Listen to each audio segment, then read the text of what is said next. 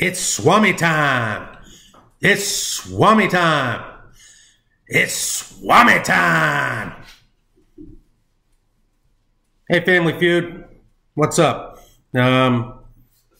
Commissioner Gordon, Swami Picasso Gordon is here with you. Fine fall afternoon in Maine, Eddington, Maine. Coming to you, going to do a little video session here. We're going to look back briefly, and we're going to get into the matchups almost to the quarter pole. It's been a good start, so let's get right into it. Looking back, let's just recap last week's games. I'm not going to go into huge detail, just want to hit some high points. Start off with Dreadheads, Triple T's. Good game, real good game. Came down to the late portion of it. Savvy move by Dreads, picking up the Jacksonville D. Gets him 15 points, 0 points from Tenacious Terriers defense. That swing had a big portion, and then it's only a 1-point game without that. But regardless, Triple T's still scoring over 100, but never scoring high enough. If he'd have played half of the league, he would have won. But the matchup that he got, he didn't. He sits at 1-2. Dreads gets to 2-1. Important victory early in the season. Team is looking good. We'll talk about some of the changes he made moving forward. So sitting in a good position, though. Tied for first in his, or one game back in his division. Terriers, only one game out of the top spot in his division, so still time to make up ground there. Moving on, Crimson Rain, Boats and Hose. Boats did just enough, scored 104, but Crimson, crushing blow, losing Saquon Barkley was the story of this game. Moves to 0-3, not really scoring. Team's in a little bit of turmoil right now. Still early, can still get back in it. Boats doesn't have a juggernaut, but seems to be drawing the right matchups. He scored the seventh lowest point total in the league, but his schedule has been the second softest. Has only had the second least points scored against him, so he's getting the right matchups every week. And that kind of counts when it comes to getting in the playoffs. You got to win some of those low scoring ones sometimes to get in. So we'll see how that works out moving forward. Next game, Rabbis versus the Young Guns. Rabbis, big explosion, especially with Drew Brees being gone. We were kind of wondering how his Saints players would do in that matchup. They fared well. They came out fired up. He threw up a 136 spot on Young Guns. Young Guns with a dismal 81. His team is looking scattered right now. He's the lowest scoring team in the league, but he does sit at 1-2 and has plenty of time to turn it around. We'll see how that works out going forward, but that was the biggest thumping of the week. A 55-point loss to the Rabbi. Game of the week, it was not much of a game. Daddy took care of the Rook by 42 points. Nerd Puppets threw up a giant 131 and the Rookie fell back to earth with an 89. You're going to have those weeks in the Family Feud. You're going to have that in fantasy football. Too bad for Jax. It happened against the first time matchup with his dad. So King of the Castle still goes out to Johnny. And in our game of the week, that was our game of the week. The highest scoring game of the week was Crush and Dirte. Crush puts up a real nice total of 126.5. Her whole team really shows up, and it doesn't matter. She gets drilled by 29 to the steamroller that is Dirte, 155. To move to 3-0, he's just destroying the league. We're going to focus on that later in this. So that's the recap looking back. Let's start looking forward into some of the matchups now. All right, let's get right into the first matchup of the week. We're going to go with Orange Crush at Boats and Hose. And by the way, this whole segment is brought to you by Young's Double Chocolate Stout. We're in Patriots territory. You can see super dark beer. That's our sponsor here. Let's get into the game. Crush, Boats and Hose. Contentious matchup, no doubt. This is son versus mother, constantly telling Crush to shut up. She's constantly looking for respect in the league. She does have 2 rings, doesn't get a ton of respect as a 2-time champ, and she is looking to rectify that this year. Looking at this matchup, Crush comes in at 1-2, Boats at 2-1. But honestly, the Crush has scored way more points than Boats, and looks like has quite a bit more fearsome lineup. Her big 3, you can put her big 3 up against any in the league. Deshaun Watson, Ezekiel Elliott, and Julio Jones. She's going to be a force to be reckoned with. You're going to have to bring it every week because she's going to score. If Sony Michel gets going, she's got a nice pickup with DJ Chark. He seems to be the go-to guy in Jacksonville there. She's not getting much tight end help with Witten. He's gonna be touchdown dependent at this point in his career. But looking at the matchups this week, Deshaun Watson at Carolina, that's a tough matchup, but Deshaun seems to be matchup proof. Zeke against New Orleans, he's matchup proof, and Julio seems to be matchup proof, even though it's a tough Tennessee defense. I expect her to have another high-scoring week. Real savvy pickup of the Green Bay Packers defense. They look for real. We'll find out tonight on the Thursday night game because they do have a tough matchup against Philly. Philly can score and move the ball. She's going to score, though. Boats hasn't scored a ton of points. Just really hasn't, but he's gotten enough. He's really been riding the early success of Baltimore. Lamar Jackson and Mark Ingram have been his main thing. If one doesn't do it, the other one does it in a week. So he kind of goes as Baltimore goes. They're in a matchup with Cleveland. They're at home. The total on the game is only 45. You don't know how many points are going to be scored in that game.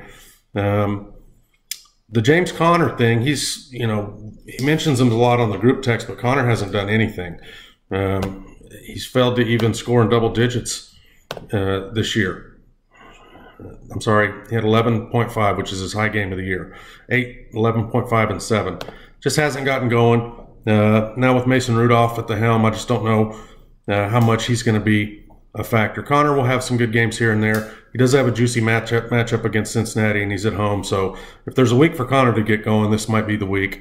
Thielen draws a brutal matchup against Chicago, and Chris Godwin has a tough matchup against the Rams.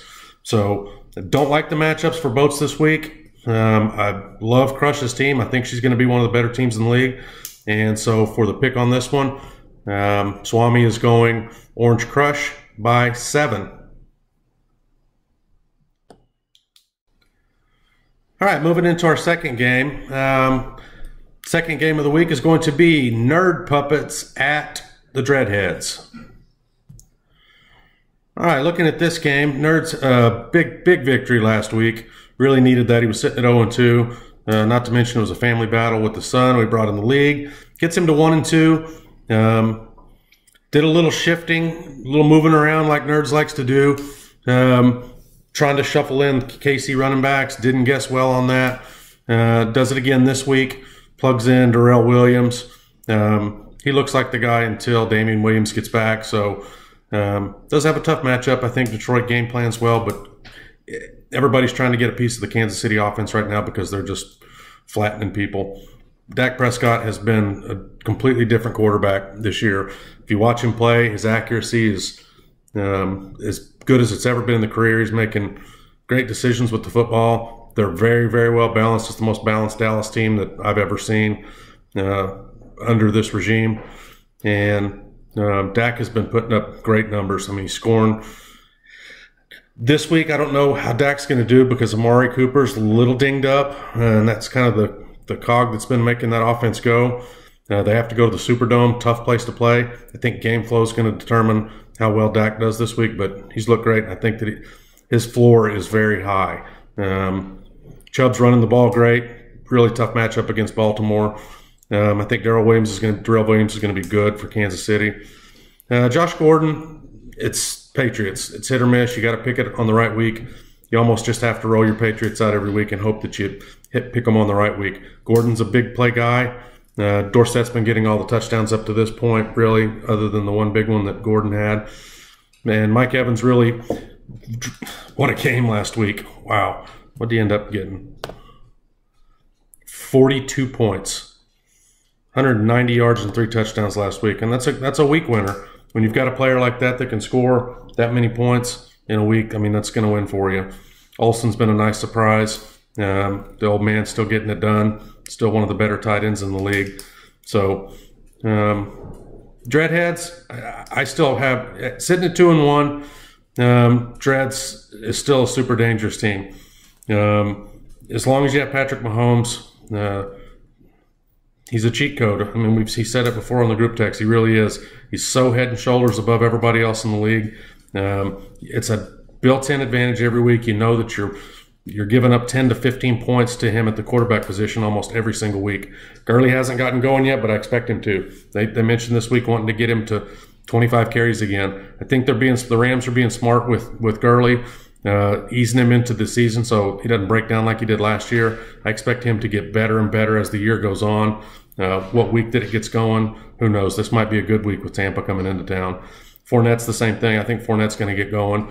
So his running backs underperformed to this point, but he's still winning. So that bodes bad for the rest of us because if they get going, his team's going to be super tough because Mahomes, Keenan Allen, and then the big news this week was picking up Waller. He gave up a second-round draft pick.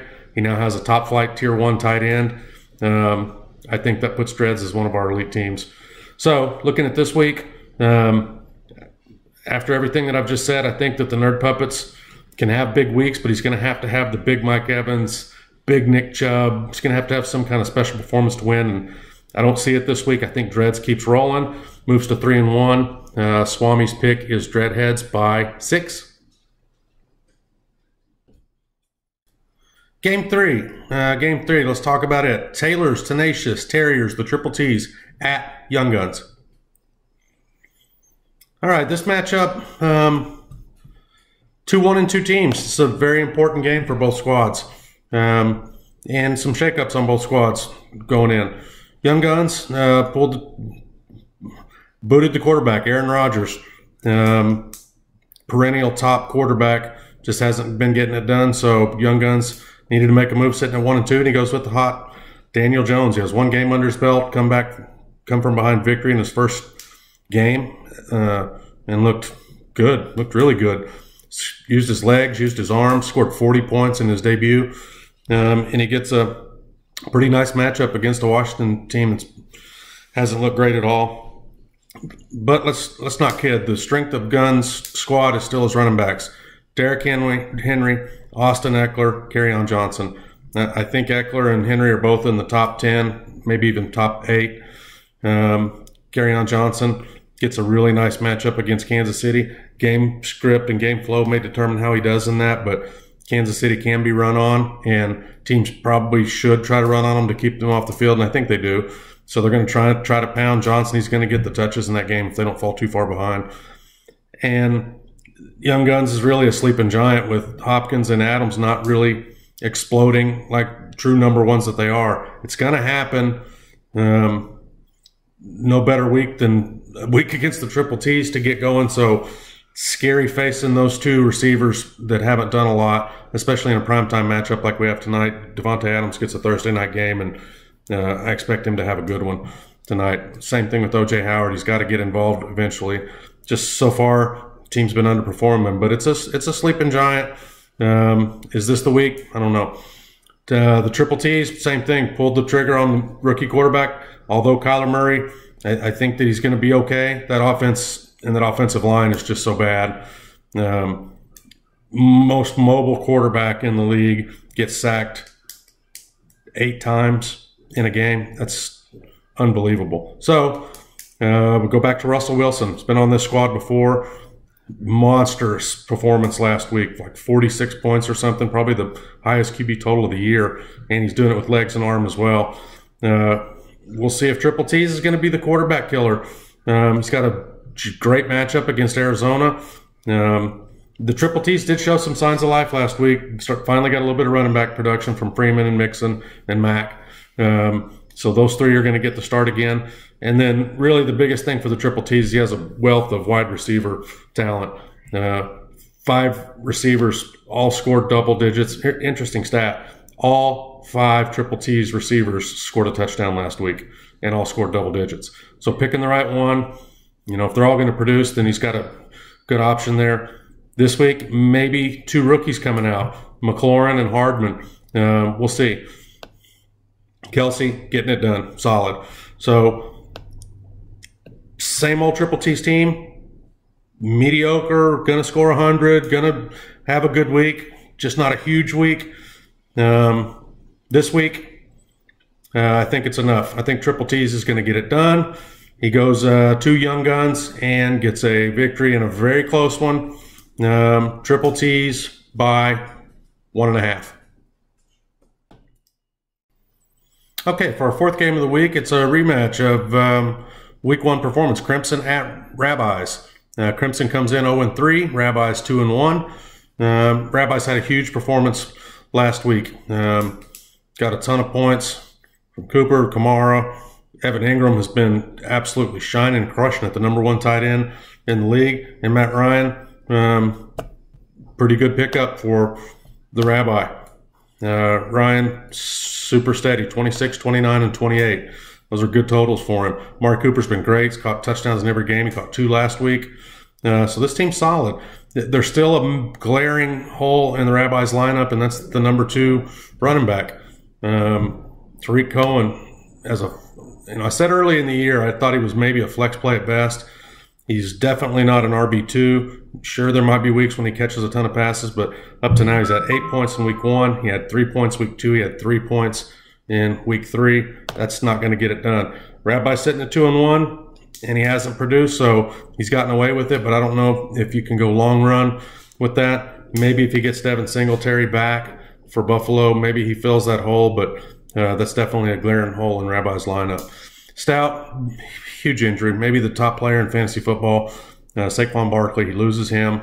He's going to have to shift over to a 2 running back, 3 receiver set. And he trots out Chris Carson and Josh Jacobs. A lot of people are calling for Jacobs as maybe a start of the week, so I expect a good game from him. Brady against Buffalo, it's a tough matchup. Buffalo's defense has been balling, but Brady, kind of owns Buffalo. We'll see how that goes. Brady, up to this point, been really good. 30, 27, and 24. Those are solid numbers from QB. Nothing huge yet, but it's good, consistent production. Juju finally got going last week with a really long touchdown. And DK Metcalf, been solid. Been right there at the 10, 13, and 7 his last 3 weeks. So Crimson's reeling right now. Rabbi's kind of on a roll.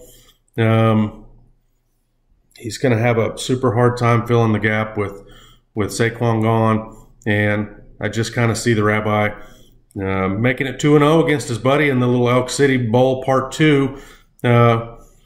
If Crimson can get to pull the shocker upset, I think he's going to need a monster Josh Jacobs and a huge Juju performance to get the victory. But I just see too much on the Rabbi side right now. So Rabbi's looking good at 2-1, and I think he gets the victory here. So in the rematch, we're going to go Rabbis minus 7.5. Game of the week. All right, game of the week. It's our 5th matchup. Sam Houston's Hellraisers at Dirte. Hellraisers sitting at 2-1. Actually, 2nd highest scoring team in the league through 3 weeks, thanks to some big early season.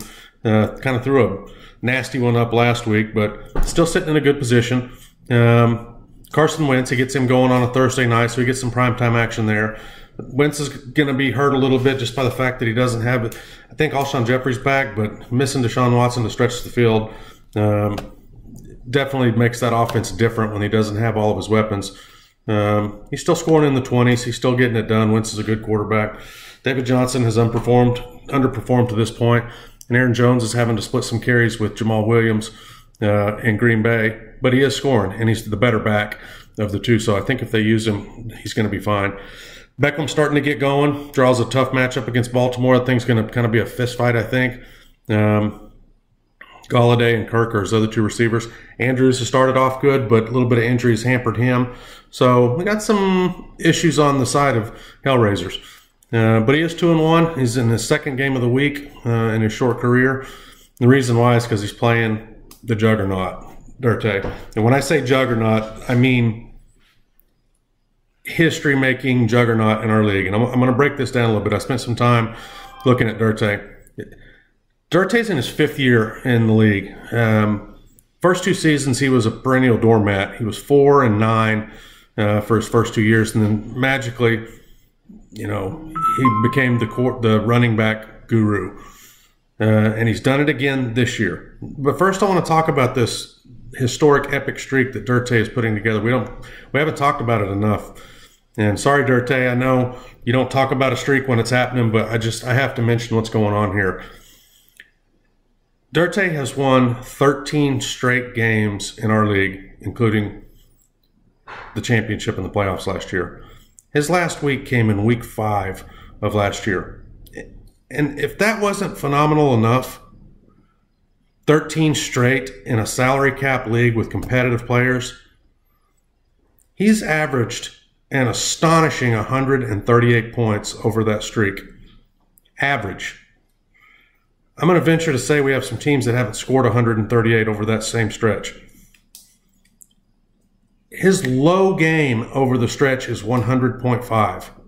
Okay? He had a 100.5 and a 101.5. Since then, that was last year, week 6. Since then, his low game is 121. His high game is 184. So over the last 10 weeks, he hasn't scored less than 121 points. Okay? And he's averaged over 140 during that stretch. It's phenomenal. After starting 8-18 over his first 2 years, he is now at 31-24, thanks to this magnificent streak. Dirte, well done. And how's he done it? He's done it with running back play that has been unmatched. And here he sits again with the number 1 and the number 2 running backs in fantasy football. Dalvin Cook, Christian McCaffrey sit as the 1 and 2. Now you couple that with the number 3 overall receiver in Sammy Watkins and the best offense in the league. Okay, you throw in the number 1 defense, New England Patriots, and it just seems. And then you throw in Goff, who gets just 25 every week in his sleep. He has now made a super savvy pickup on the waiver wire of Tyler Lockett, who is crushing it the last 2 weeks and just mowing through targets. And guys, we're all playing for second place. Add in Cooper Kupp, who is the number 1 receiver in another high-powered offense. And guys, we are all playing for second place right now unless something happens. Now here's the Achilles heel. After Dalvin Cook and Christian McCaffrey, he has nothing. There is not even another running back on the roster. If either one of those guys were to go down, he's going to be scrambling like the rest of us. But up to now, he's, knock on wood, Dirte has been charmed. He's avoided the injury bug. He gets a huge performance from 1 or 2 players every week, and he just steamrolls and scores so many points that nobody can beat him. Here in the game of the week this week, I'm not even going to think about picking against him. He gets it done again. He's got the best players in the league. His running backs are going to get 50+ every single week starting there, and then he's got solid Watkins, Lockett, and Kupp. He's the best team in the league, and he's making the rest of us look silly. Bravo, congratulations. Cheers to you, Dirte. It's a hell of a run. 13 in a row is historic. I don't want to wish against you, Jax, but to continued success, Dirte, and stay healthy, because this is a hell of a team and way to turn it around. You're what we are trying to get to. So in this one, Dirte minus 11.5. Game of the week. Well, there it is, guys. There's the Swami and the ball prediction for the week. Hope you have a good week. I like the activity that I'm seeing in the league. Got some good teams, and I think our best football is still ahead of us. So hopefully, usually Thursday nights is fun because everybody gets active on the line and gets talking on the group text. So enjoyed it. Picasso Gordon from Maine saying hi to everybody, and I miss you guys. And Swami is out.